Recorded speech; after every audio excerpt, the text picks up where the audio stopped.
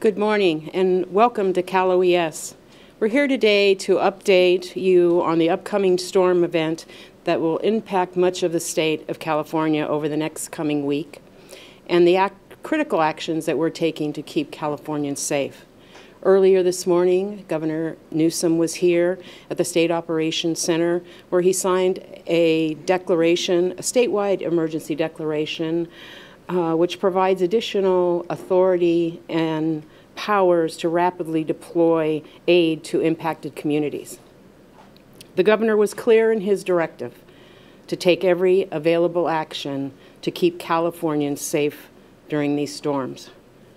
Behind me are state leaders who will update you on the coordinated efforts to protect the life and property during these storms. We anticipate that this may be one of the most challenging and impactful series of storms to touch down in California in the last 5 years. We're currently experiencing the second of a series of storms that may continue for the next 7 to 10 days. Consequently, if the storm materializes as we anticipate, we could see widespread flooding, mudslides, and power outages in many communities. The governor activated the State Operations Center to its highest level. The women and men behind us provide a critical hub to direct state emergency activities and harness the experience of the whole of government while working with our state, local, federal, and tribal partners. But the government can't do it alone, and we'll continue to work with our public and private partnerships. We'll also continue to work with our investment-owned utilities to respond quickly if the power goes out, and they make sure that they provide the needed support to the most vulnerable. We thank the first responders and emergency personnel up and down our state for their work this past week, and we acknowledge that much more work remains to protect the communities from the storms ahead. Before I turn it over to the next speaker, I'd like to briefly remind Californians on the steps you can take to help yourselves and your families be safe. First, stay informed. Sign up for emergency alerts from your county. Have a family emergency plan and know your emergency evacuation routes. Check on family members and neighbors. And always follow the direction of your local authorities. If you are told to evacuate, please do so immediately. We'll continue to provide updates as we have them. We'll get through these storms. And now I'd like to hand it over to our California Natural Resources Agency Secretary, Wade Crowfoot.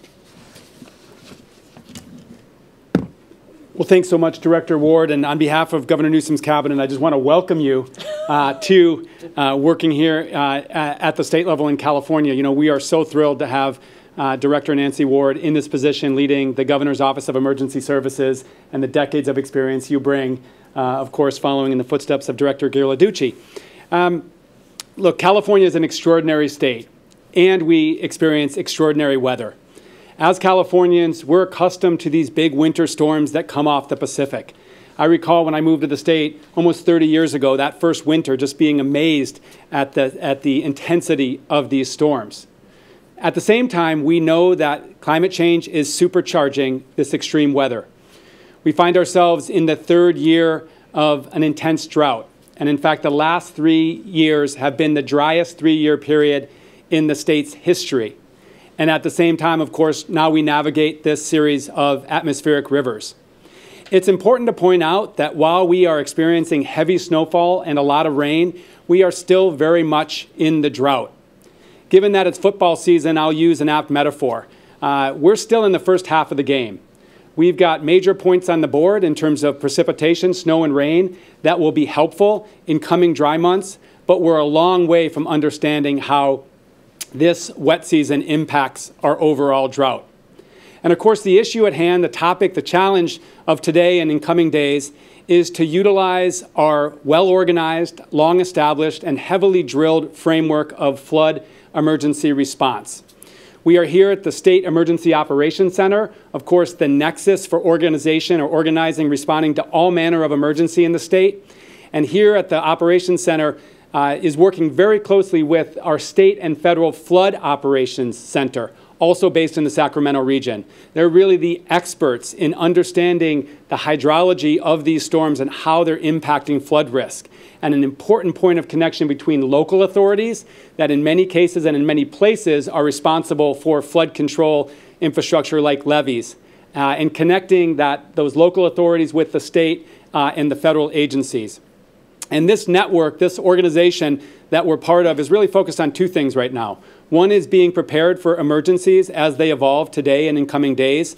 We have pre-positioned equipment across the state, and we are working with all manner of law enforcement agencies, as you'll hear, to be ready for those emergencies. And we're addressing challenges or problems that we have experienced from the last storm just a couple of days ago.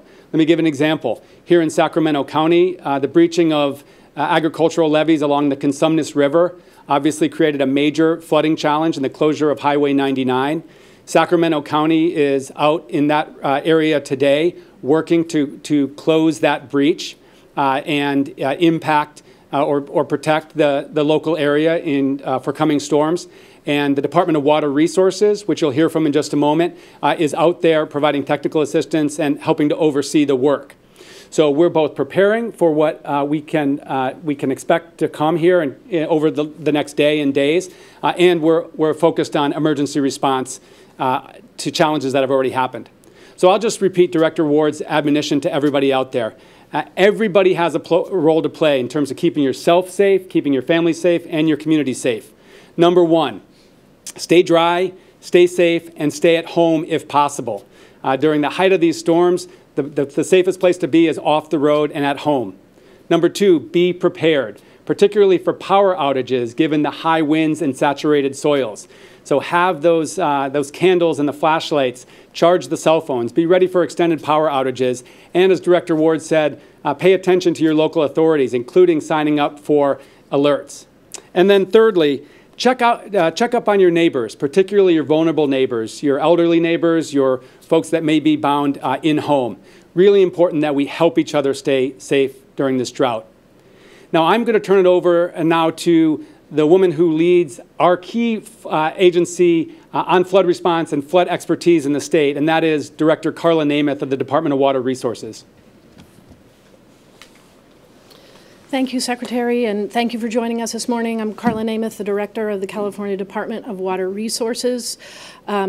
We are the entity that monitors hydrology and supports all Californians in flood protection. We are in the middle of our third atmospheric river in a matter of a week. December 27th was our first. We had a tremendous atmospheric river over the New Year's holiday, and now we're into our third. The first two atmospheric rivers on a scale of 1 to 5, 5 being the most dangerous. The first two were in the 3 to 4 range. That's really determined by amount of water vapor and duration of event. This event that we're experiencing now is about a 3. That's because less water vapor and a shorter duration. What is important about this event is it is coming with high winds, and we anticipate that that will be the primary impact, and you'll hear a lot more about how we're prepared to address those impacts besides flooding that comes with it as a result of high winds. We are in the middle of a flood emergency and also in the middle of a drought emergency. This is an extreme weather event, and we're moving from extreme drought to extreme flood. What that means is a lot of our trees are stressed after 3 years of intensive drought. The ground is saturated, and there is significant chance of downed trees that will create significant problems, potentially flooding problems, potentially power problems. That is really the signature of this particular event.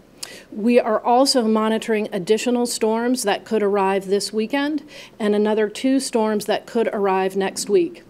As those storms progress, as we have multiple storms in sequence, It doesn't require the same amount of precipitation to inflict significant damage. So we do need all Californians to be attentive to their local county emergency response services, and if you do get the word to evacuate, you do need to evacuate. The Department of Water Resources, as Secretary Crowfoot described, we have activated our Flood Operations Center. That is a state and federal partnership with our colleagues at the U.S. Bureau of Reclamation, U.S. Army Corps of Engineers, National Weather Service, and NOAA. At that center, we monitor the state plan of flood control, which includes the big systems in the Central Valley. Think Sacramento River main stem, think our signature reservoirs, Shasta, Oroville, Folsom. We manage all of those systems together with local entities that manage the levees along those river systems. We believe that with these incoming storms, we have enough capacity to absorb the precipitation for those storms. We have activated 3 of 6 weirs. That's where water overtops. Some of it is passive, some of it is deliberate management. It overtops those weirs and moves into flood bypass to relieve pressure on main stem levees. So we have not yet activated all of the infrastructure that is available to us as these storms progress. So that is a good sign. Where we're going to see, I think, significant challenges is along the coast, really from Crescent City all the way down to LA. Significant potential flooding effects, particularly in Mendocino County, along the Russian River, and along the Navarro River. So if you live in any of those areas, again, you need to be very attentive to your county emergency operations and heed their warnings. We are also monitoring very closely burn scar areas throughout the state. So if you are in an area that has burned recently, again, we urge you to stay connected with your county OES. These kinds of events can trigger mudslides and significant debris flow. So be ready to evacuate as needed. In our Flood Operations Center, we communicate multiple times a day with local flood control districts. We have dispatched flood fighting materials at 49 sites throughout the state. Those local flood control districts monitor their levees around the clock, 24/7, and as soon as they see a problem, they report that up to the Flood Operations Center. We report it to the State Operations Center to ensure that we have all the materials that we need. So if there's any flood control district that needs materials, you need to communicate with the Flood Operations Center. We're there and we are all ready to help you. With that, I'm going to turn it over to the California Department of Transportation. Thank you. Good morning. I'm Tony Tavares. I'm the director for the California Department of Transportation. And at Caltrans, safety is our top priority for the traveling public. We're asking the public right now that if you don't need to be on our roadways, we're asking you to please stay home, avoid those non-essential trips, at least until the peak of this storm subsides. Caltrans has activated our 12 emergency operations centers throughout the state. We are monitoring the storm as we speak right now. We have over 4,000 crews that have been deployed and are working 12-hour shifts around the clock to address any flooding, mudslides, rock slides, anything that may impact the traveling public. We're placing our equipment and many of our resources in critical locations so that we can be very quick and nimble to react and recover very quickly. We're also monitoring various bridges throughout the state for the water levels and the flows. And if you do have to travel, I will say before you travel, Caltrans has several options for you to obtain real-time traffic information and road closure information. We have a mobile app called Quick Map. I urge everyone to download it. It works on any smartphone. It provides you push notifications of any road closures or traffic concerns, and it will give you the real-time information if a roadway is closed or open. I will say, working closely with our partners at the California Highway Patrol, we will be proactively closing roadways if we feel the conditions are unsafe. So we urge the public to please be patient. Utilize our Quick Map app for more information, and it's already been mentioned previously. I will say, if you can, stay home, stay dry, and stay safe. Now I'd like to introduce the Director for the Department of Social Services. Thank you, and good morning. Kim Johnson, California Department of Social Services. The California Health and Human Services Agency, along with its departments and offices, has proactively engaged in preparation for the upcoming events. Cal HHS has also engaged with local and community partners to ensure that those most in need, individuals with disabilities, older individuals, and unsheltered individuals, are engaged and have access to services. The Department of Social Services is prepared to work alongside local partners and the American Red Cross to establish shelters.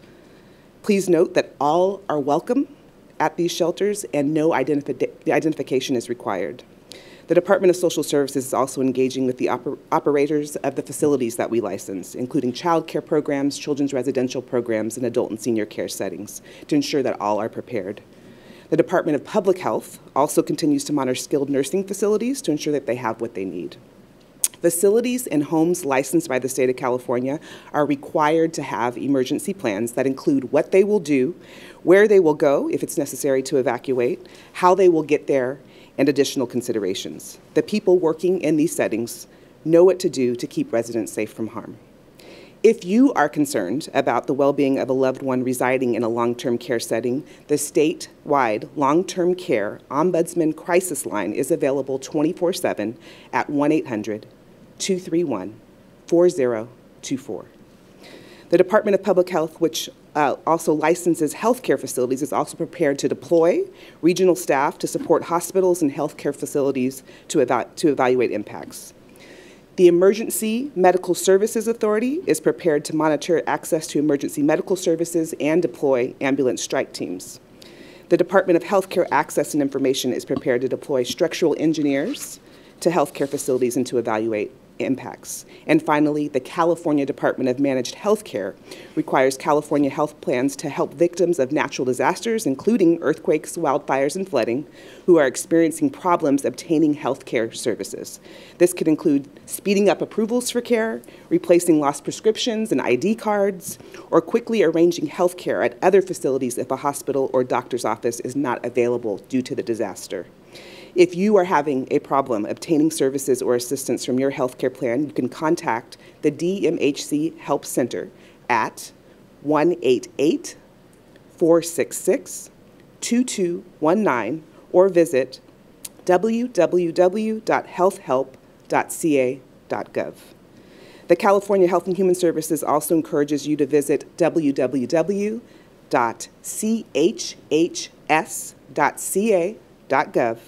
to find the California Health and Human Services Emergency Resource Guide, which includes numerous resources you may access to meet your needs and the needs of your community and loved ones.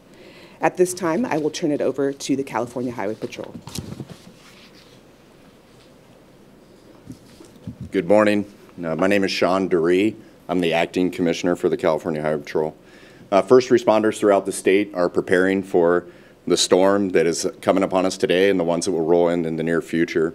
As stated by our partners here today, we encourage everyone to stay home if possible. We realize that some will need to travel on the roadways, and those that do, we have some safety tips for you. We'd like you to ensure your vehicle's maintained properly. Check your tires. Make sure you have significant tread and that you can travel safely and your tires are inflated properly. If you live in a snowy area, either carry chains with you or have studded tires. Windshield wipers are often overlooked, and so it's important to check those and make sure they're in good condition before you're in the storm. And I just remind you of the requirement to activate your headlights when your windshield wipers are on. There are two main factors we see in crashes throughout the state of California: speed and following too close. Your ability to safely stop and avoid hazards or a collision is drastically reduced on wet or icy roadways. So please, slow down, Take your time. Leave plenty of space between your car and the vehicle in front of you. Leave early, plan for delays, and allow a little more time to arrive safely. Please, please, please do not ignore road closure signs or attempt to cross flooded roadways. This is extremely dangerous and an unnecessary risk. As little as 12 inches of water can cause a vehicle to start to float. Add to that a slight current from floodwaters, and your vehicle can easily be pushed off the roadway into deeper water, creating a true life-threatening emergency. This can be avoided by not attempting to drive through those flooded roadways.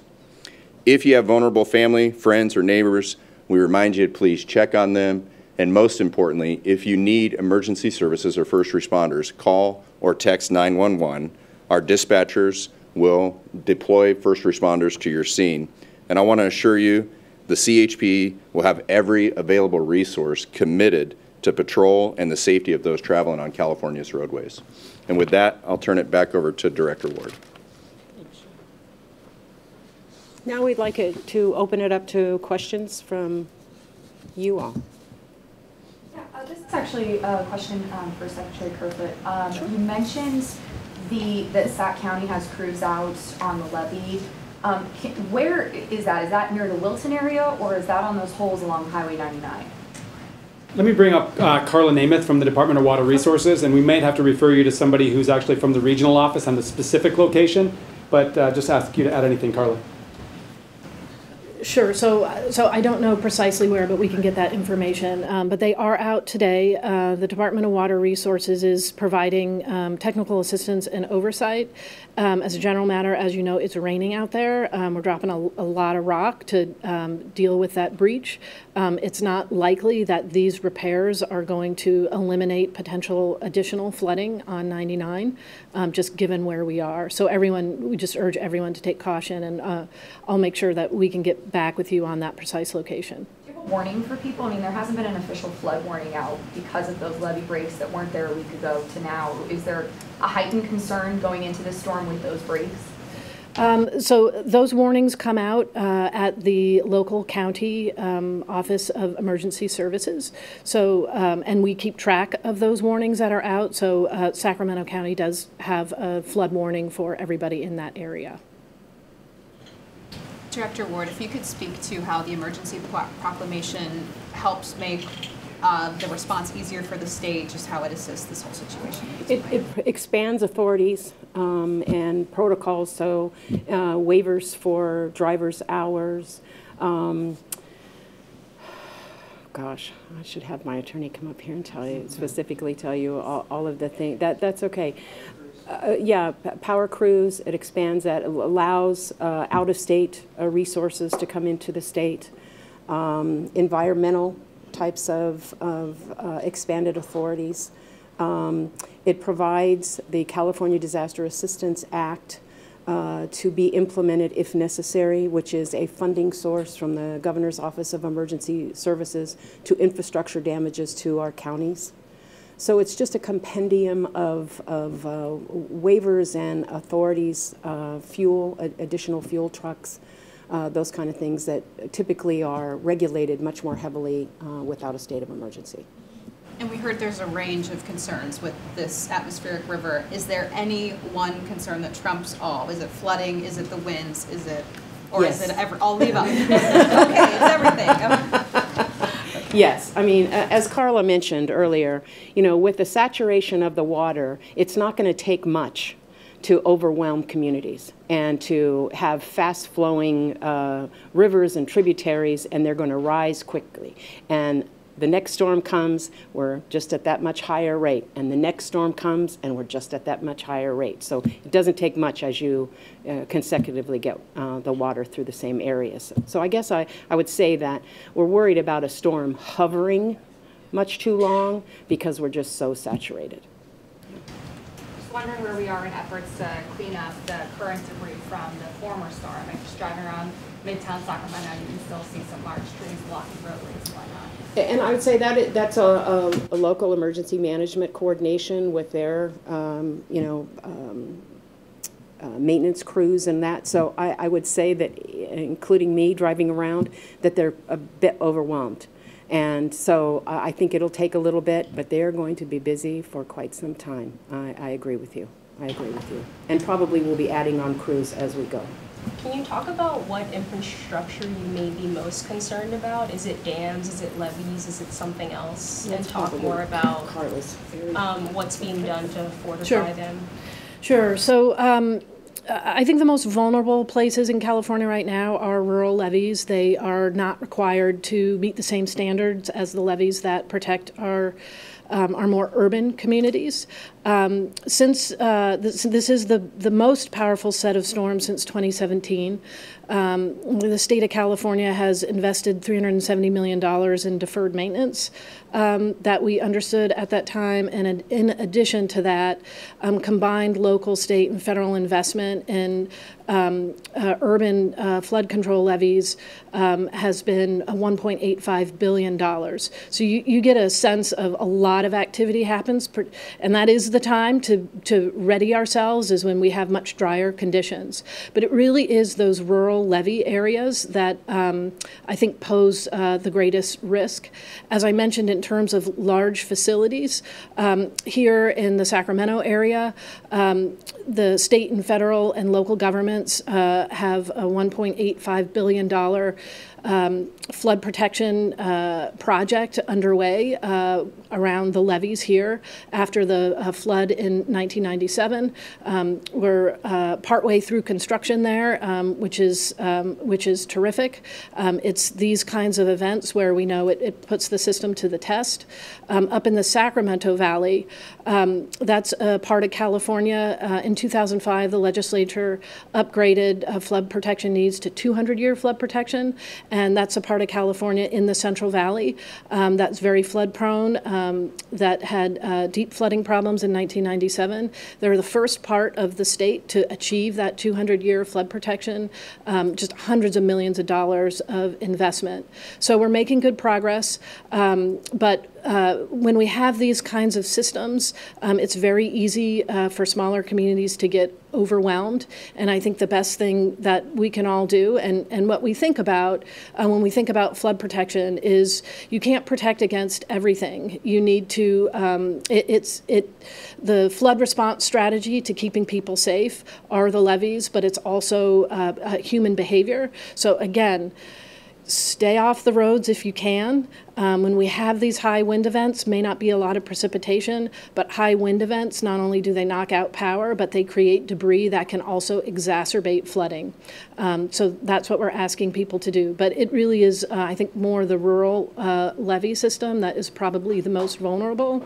And lastly, I want to reiterate that those local reclamation districts do have 24/7 patrols of those levee systems. So when they detect a boil, that's what happened in the Cosumnes area. That local reclamation district detected boils. It's sort of moving water that suggests that there's seepage in that levee that is potentially dangerous. They elevated that concern to the Flood Operations Center, and we have been assisting them with the county to make sure they have the resources that they need and the technical expertise that they need. Carla, one quick, just on that. Are you able to step in now that there is an emergency order on some of those privately owned spots that are more rural levees, if there is an issue and that owner or person hasn't reached out for help? Typically that happens at the county level. Ultimately, if there is danger to life and property or critical infrastructure, then the state does step in. But the responsibility does rest at the local county level. And they have to request that from you still, the chain of command still. So that would just be the only superseding, where if the person doesn't ask, the county would have to step in to bring you. Correct. Question about the high winds today. So you guys had mentioned staying inside and all that stuff, but also mentioning that some of these trees are very stressed because of the drought. And we saw some people who had really big trees fall into their homes or cars. Yeah. So at what point during this high wind event, what advice do you have for people who have like these big trees in their homes and they may not be aware of what they should be looking out for? Yeah. Nancy, you want to? Yeah, I would just say that they should, have someone come out and check their trees to see if they are viable to withstand the kinds of winds that we are going to see. They should know whether or not the tree is distressed at some time. As Carla mentioned earlier, a lot of the trees are distressed just due to the drought. But then if something does happen, it is the homeowner's responsibility to coordinate that removal of that tree. I would want to be more people at 911 call centers to make sure that calls get answered right away. There's no wait time. And what does that priority list look like? Chief, you want to take that? That's the answer. Yeah, to answer your question, for the most cellular 911 calls come into the California Highway Patrol dispatch centers. Some of them will go into local allies, but we are gearing up for that. We're planning for an influx of calls, and we will have staff on. If we need to, we'll hold the additional staff or mandate overtime to field the calls. I have one more question about levees. So are most of the levees in California rated for 10-year floods? And no? No. Okay. So I don't, right now California has a law that the levees that protect the urban areas need to be at 200-year flood protection. So I can get you the breakdown. I don't have the breakdown of exactly how many are up to that level. A lot of it is in progress.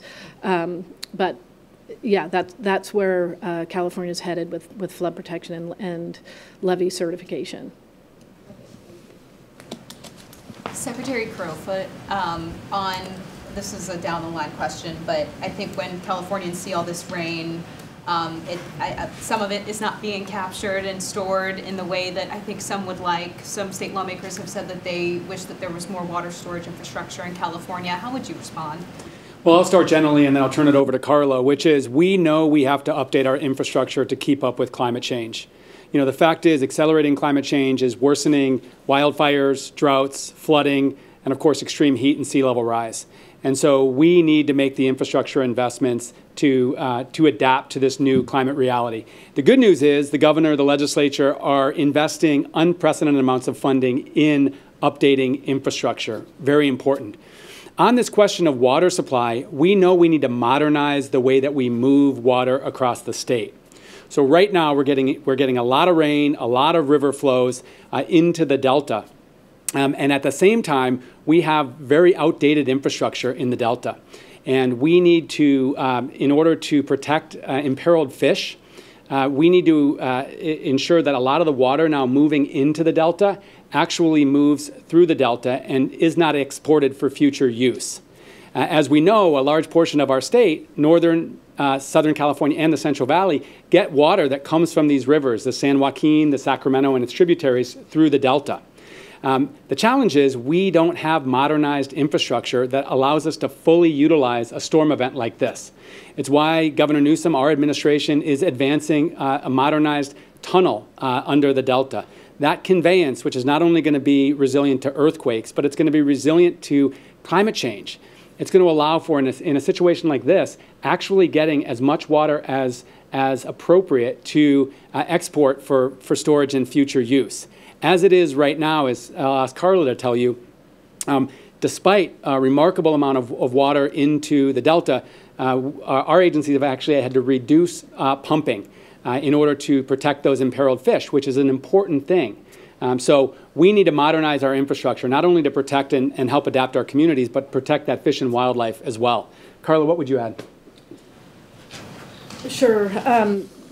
Yes, we need to invest in our infrastructure, and in a certain way, I think the dynamic of, 3 weeks ago, we're talking about exceptional drought, and here we are talking about the biggest series of storms we've seen in 5 years, and all of our science indicates we're going to have more of these kinds of, very wet events. I mean, last year, same thing, very wet events in the middle of a drought. So it's really important that we have the infrastructure in place to capture it. As Secretary Crowfoot mentioned, we are moving a lot more water right now than we were at the beginning of December. But we are also at this exact moment with very intense floods moving through the Delta. We are, as of yesterday, dialing back the pumps as a way to provide important protections, in particular particular to salmon and other native fisheries. With a tunnel conveyance system, that's an opportunity to move more water when it's pulsing through this system at this fantastic rate. The other dynamic there is just overall flexibility. Actually, up in the northern part of our state, both Shasta and Oroville, they are at around 75% of average. They're at 35 and 34% of capacity. And that part of the state actually is still just under precipitation averages. So that really just demonstrates, we're holding that water ultimately. We may have a situation that mirrors last year where the storm door shuts, and then we have intense, not just dry, but very warm periods, and we are back into drought, which means it just essential that we have appropriate infrastructure at these moments where there's a lot of flashy water moving through our rivers and streams. I would also add the other piece of that is groundwater recharge. The governor, as part of a drought executive order, directed the Department of Water Resources to work with our colleagues at the Water Board and California Department of Fish and Wildlife to see what we could do in this exact event. If we do get flashy storms during the winter, especially the drought has been so brutal on some of our communities, can we move that water and get it down into our groundwater basins? And we are making progress there. We have about a handful of projects that are happening, but we are going to also need conveyance infrastructure to make sure that we're moving water to the right locations where that kind of recharge is the most efficient. We are definitely still in a water supply drought in California because of our reservoir levels. We do hope that we'll get a series of additional storms. I would also hope that it's not too warm this summer. There's all kinds of things that I hope for that would create sort of this perfect moment to really bump up our reservoir storage. But for our groundwater basins, it takes them a long time to recover. All that percolation is a lot slower, and we need to update our infrastructure so that when we have these events, we're really ready, because we know the storm door is going to shut. We know we will be back into a drought condition, and we have got to prepare for it. With the continuous rain for the next week at least, what is the threshold to open new weirs? A lot of the weirs are passive, so that means the river, reaches a certain state and then it spills over the weir. The Sacramento weir, I want to say it's 29.7. That's the height of the river, and then we actually go in manually and open that weir. So we don't necessarily see that happening over the course of the next 4 to 5 days. It could be the case. It could be the case next week. I would say one of the things about these storms, which was also true in 2017, is sometimes they park over a certain geography. I was in the Bay Area Friday night, and you could just tell that storm system decided to stop in the Bay Area, and San Francisco had 5.5 inches of rain that day. So it is possible as these storms come in, they come in quickly, they start to stall out. That was the case at Oroville in 2017. So it's possible that we would need to open that Sacramento weir as a result of upcoming storms. There's just too much uncertainty at this moment.